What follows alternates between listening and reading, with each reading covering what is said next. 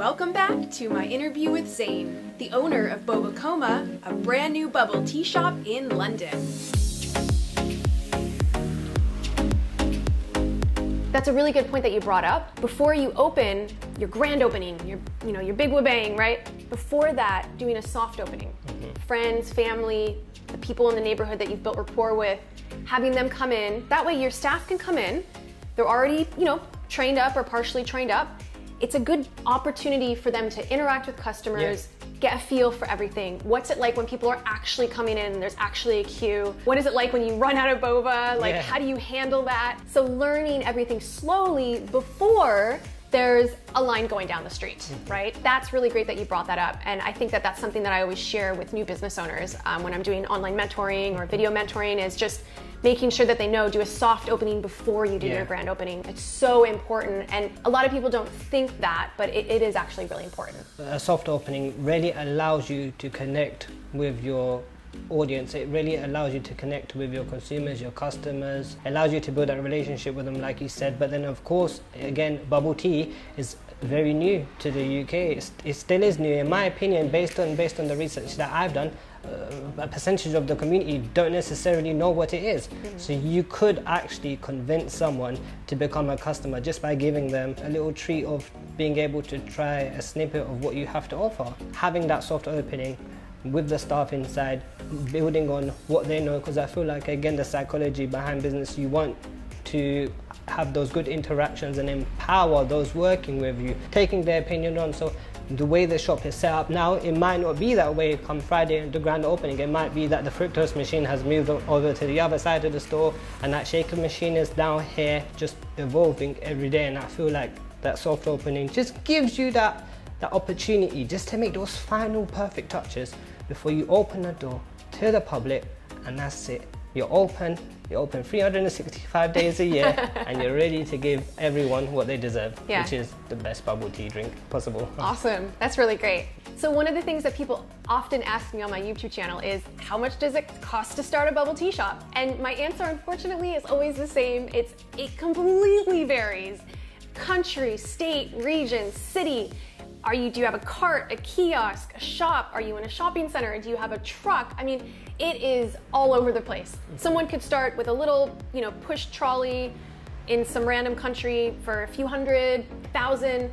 But I know in central London, a lot of these bubble tea shops, some of them, just the franchise fee alone is 75 to 100,000. Then you've got to spend the additional money outfitting the place. So you're talking about potentially hundreds of thousands of pounds or dollars to open a bubble tea shop. So for you, did you go over budget, under budget? And also, what were some incurred costs that happened that you were not expecting at all from when you maybe outfitted, or things that came across for you? I'm happy to confirm that actually we were under budget. And again, the reason why we were under budget is because of the savvy person I am, asking for discounts left, right and center. But then, of course, as with every other business, you do incur some hidden fees. Based on my experience, I wouldn't necessarily say there was any super large investments that we had to make. There's loads of lovely bubble tea shops out there in the world, and loads of bubble tea shops that are worthy of franchising. We, as a team, we've always been the type of people to kind of want to do things ourselves, and I feel like being able to build a brand as well is one thing. It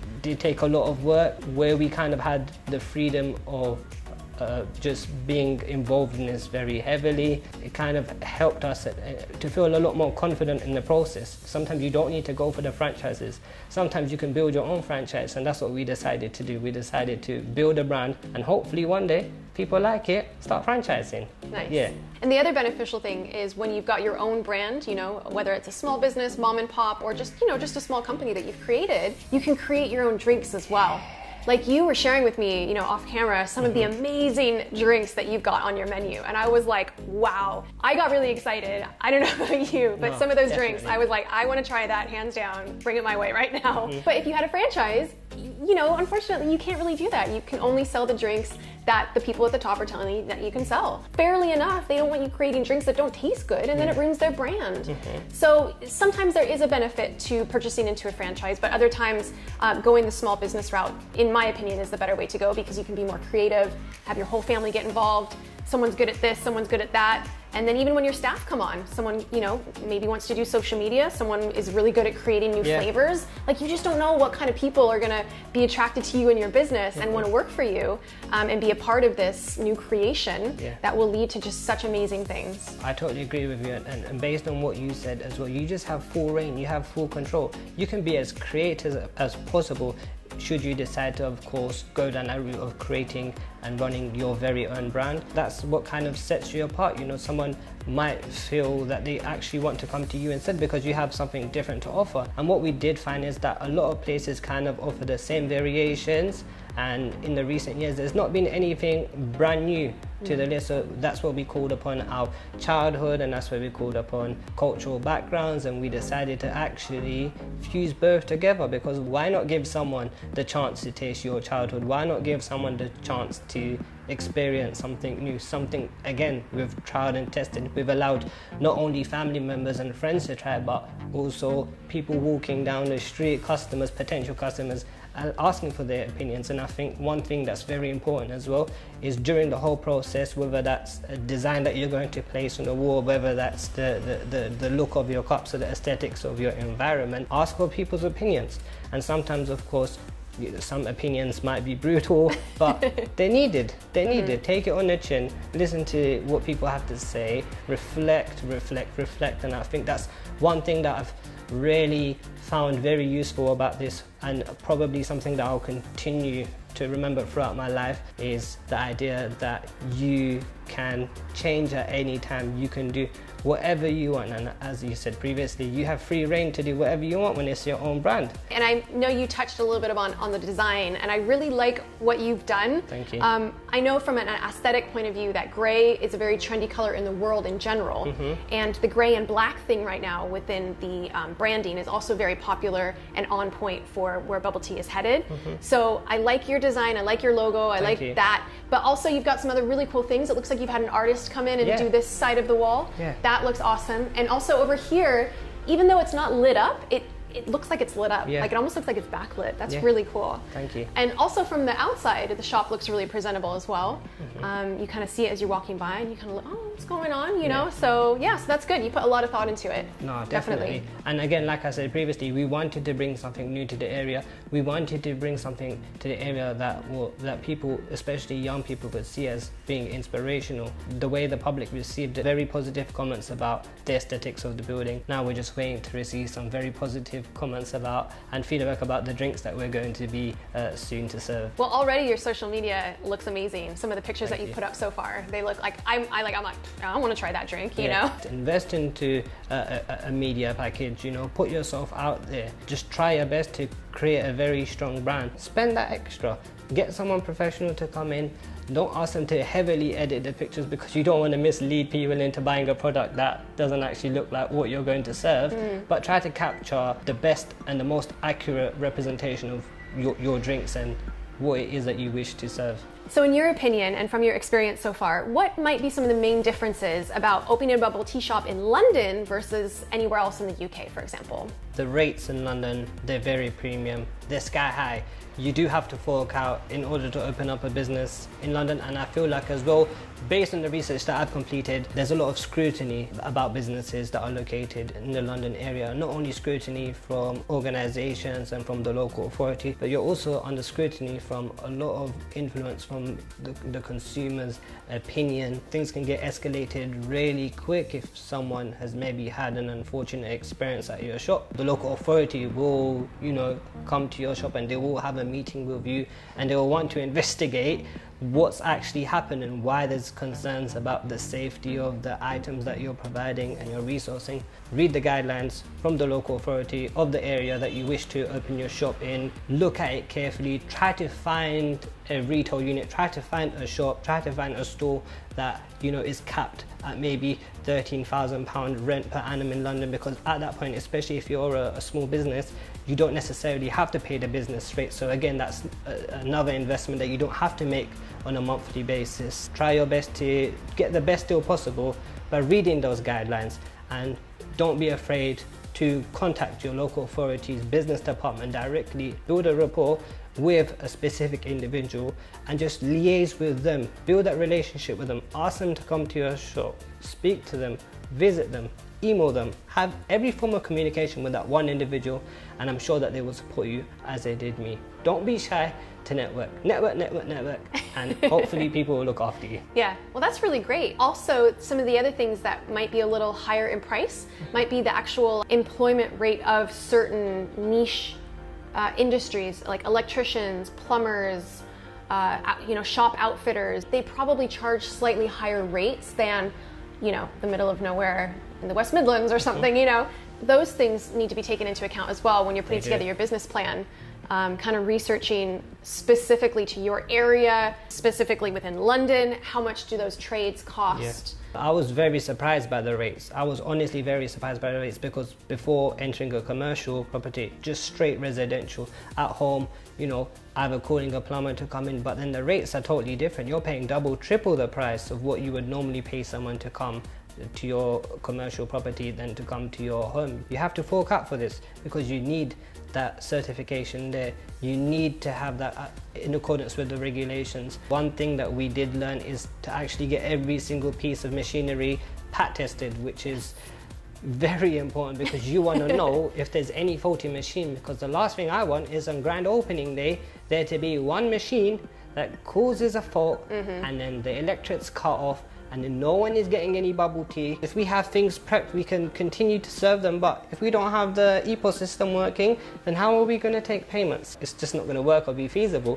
So I suppose taking a precaution and trying your very best to just think forward, and again, don't be shy to call up more than one company for quotes. Don't be shy, and don't just feel like you need to go with someone who gives you a very good vibe on a phone or someone that has brilliant phone service. Don't.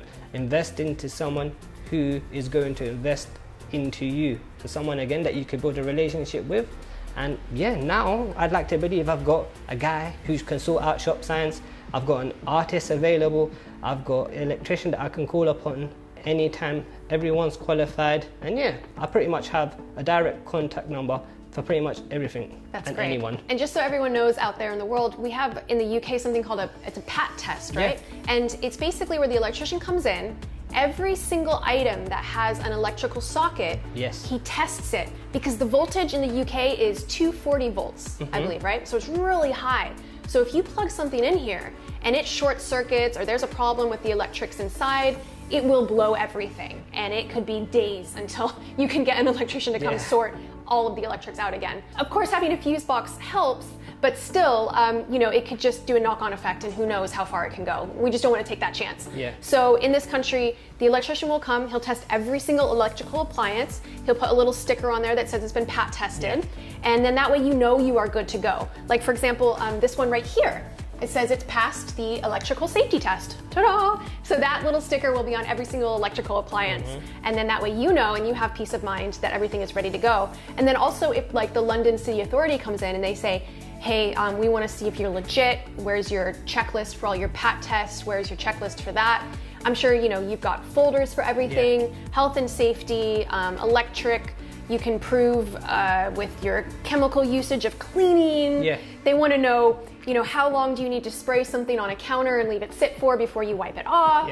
And I'm sure now, with everything that's happened in the world, they want to take an extra step further. They really want to know that you're cleaning, that you're hygienic, and that you've done everything health and safety based. So you can get that 5-star rating. And that's what it's all about, that 5-star rating. Very essential in my opinion. I feel like you need to have documentation printed, but then you also need to have documentation online. Should anything happen, should you lose your evidence, what we've done as well, and what I would recommend other bubble tea shop owners to do as well is create a Google Drive or an online drive and have it set out so that you know what's in what folder, putting invoices on there, you're adding receipts to your drive, you're also adding your documentation, and even small stuff like with the fridge temperatures and freezer temperatures, when you have to conduct those, you can easily do that by hand, but then also take some time to then transfer that online. So should anything ever happen to your documents, you've got that there, so there's no need to worry. All right, Zain, so I want to just do a really fun quick back and forth thing. Let's go. Expectations versus realities. All right. So first, we'll start with the key point of the lease. I feel like before you set out and you open a bubble tea shop, please have a read through your Experian credit report. Read through your credit report. Check to see if you have the requirements of opening up a business, because it might be that you have a low score, or it might be that you don't have the accurate information, you might not have the right finances that the landlord might request to see in order to actually process your lease. Don't be hurt if your lease is refused. It's not necessarily always because they don't agree with your business. It might just mean that someone has placed a very high offer where they need the premises, and they might have the financial backing there to pay, you know, £5,000, £10,000 more per annum. And of course, for that reason, you know, business is business, and the landlord's probably going to give the person who's paying the most money the shop. So yeah, that's just how it is. And funnily enough, we actually signed papers. We showed some interest in a commercial shop that's probably about 15 minutes away from here. And on the day of us submitting the documents, we found out that actually the property was now under offer and it was taken. And funny enough, they're actually opening a bubble tea shop in that exact shop. Whoa. In that exact shop. Can Whoa, you believe that? that It's is just crazy. It's like two people had the same idea and somebody just got in there just before. I didn't necessarily know that until probably 2 weeks ago when I drove past and I had seen that it was a bubble tea shop, and I was like, how crazy is that? I actually applied for this shop, I done all the paperwork, and now someone else is opening up a bubble tea shop there. But you know what? It's okay. And I feel like that motivated us to get things finalized, to get things moving, and yeah, just to bring something different to the community. So yeah, in terms of the lease, give things a go, speak directly to the landlord, find out what they want. Don't be afraid to present your business. Don't be afraid to share your business plan with them. And I suppose maybe printing it out in a printed copy, and just being available to answer all their questions and queries that might help you with actually getting the lease. But then of course you've got to pay solicitor fees. But then again, shop around. Don't just go to someone that can say that it can do everything for you, because some people have different time frames. Some people charge different based on the hours that they're working on your case. Just try to find someone who wants to help you. Not that wants your money, but wants to help you and wants to invest and wants you to be a part of their portfolio. Just communicate with everyone and anyone. Put your time in. Yeah. Good. That's really great advice. And that's interesting because that actually happened to us as well. We found a unit that we wanted to expand into, and we put forth everything. We go, where are we going to get this? And of course, it's a perfect location. They need a bubble tea shop. This is amazing. Yeah. And we didn't get it. We're like, that's strange. A month or two later, we drove by. We're like, it's a bubble tea shop. Like, what are the odds that that place that we wanted, we knew was perfect for a bubble tea shop, and another one came along and got it just before us. Crazy. They were a larger chain, so I think they probably, like you said, prompted them with more money per annum. What happens. Expectations versus reality for health and safety. So I feel like the expectation is that you read a document and then that's it. But the reality of it is that it's beyond the document. Sometimes the document doesn't actually state everything that you have to do, and sometimes you need to get clarity about certain points because people interpret things in different ways. You know, I might read a sentence and say, okay, I've inferred this from it. You might read a sentence and say, oh, I've inferred this from it. But speaking directly to your local authority, finding out from them what guidelines they have to ensure that you're opening a shop that again adheres to the rules and regulations. And in terms of health and safety, again, do your research online. You don't necessarily have to spend £300, £400, £500 on a level 3 certificate. You don't. There's some that are available at a reduced cost. So look into different avenues and don't just stop there at a level 3, you know.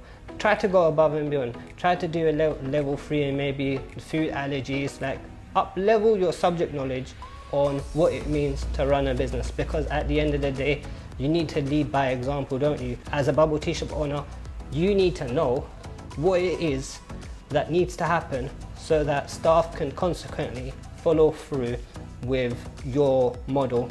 It helps people become your regulars because they know that you've gone above and beyond to ensure a safe experience for them, again, as well as a delicious one. Read the documents, do your training, but always try to do more than what is needed. Some people say less is more, but then sometimes I believe that more is better, and more.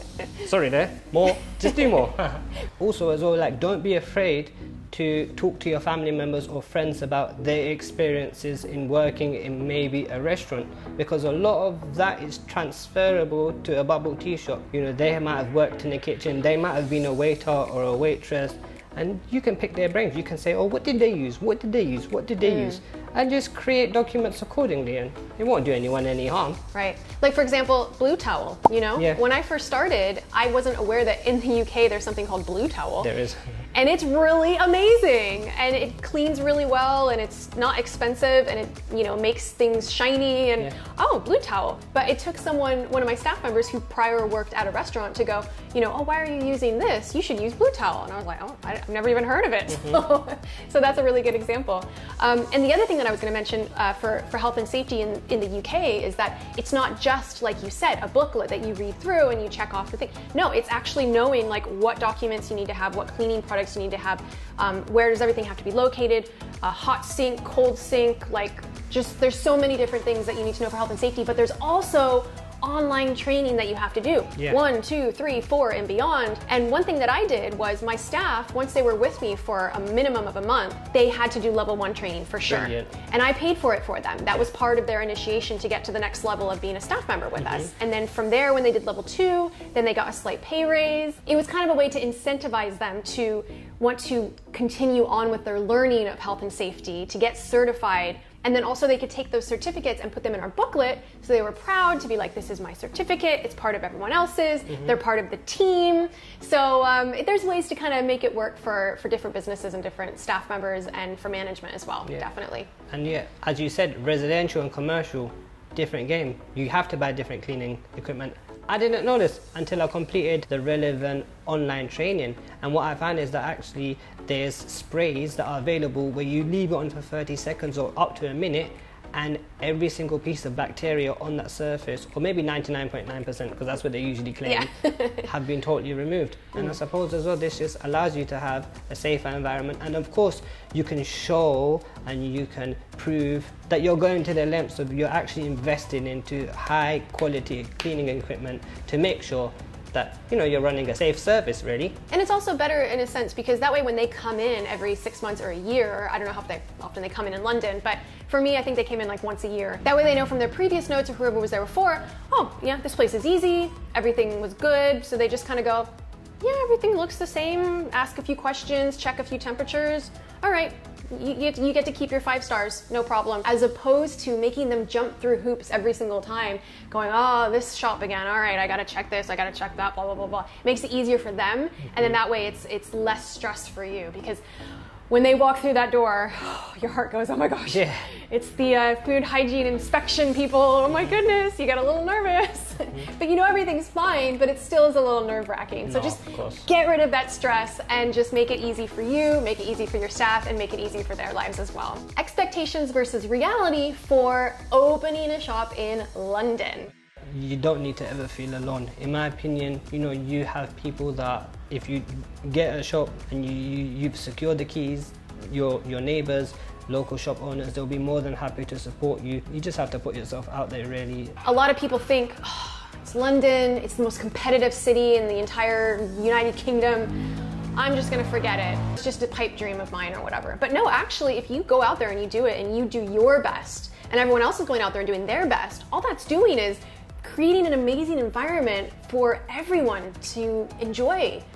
Bubble tea, making it better. Imagine if all of the people that I've been able to mentor decided, yeah, you know what, I don't want to open a bubble tea shop in the end. That would be doing a disservice to humanity, because they have all created such amazing businesses, such amazing recipes, amazing drinks, and they're sharing bubble tea with the world in a unique way, like yourself with the drinks you were mentioning to me, that couldn't have been enjoyed otherwise. So expectation versus reality of opening a shop in London, I suppose the first thing before being a business owner, being a consumer, you know, going around the place, you notice that actually if someone's done something and it's working for them, sooner or later 2-3 months down the line, someone else is going to come on that very same road and they're going to open up a shop. But I've anticipated that within 6 months, someone else will also bring through a bubble tea shop to Leyton High Road. Now, am I worried? No. Why? Because it's a usual thing, you know, on this one road, you have 10 grilled chicken shops, you know, and they all serve grilled chicken. However, everyone kind of has their own decoration. Everyone has a different experience. Everyone has a different hygiene rating, which of course, you know, is a very big indicator as to whether or not you really want to go somewhere and eat. At the end of the day, Coma was created for our local community, for the wider community, for bubble tea enthusiasts to travel into the Leyton area, see what it has to offer and give it a go. So I think we would be doing a disservice if we weren't going to open a bubble tea shop. You just have to create the opportunity yourself, break down the door, and then just make it happen. Zane, thanks so much for having us here today. It's just been an amazing experience, and everything you said was gold, and it was so inspirational and inspiring. It makes me want to open up another bubble tea shop right away. Let's go. Oh, another tea coming very soon. Right, awesome. Well, thanks again, really appreciate it. Thank you, Kristin. Thank you very much. And guys, listen, Kristin is an absolute legend. She's very helpful. She's honestly supported us a lot. So this is the person that you need to go to for your bubble tea advice. Go to her and you'll be a very happy person. Thank you so much. Really appreciate that.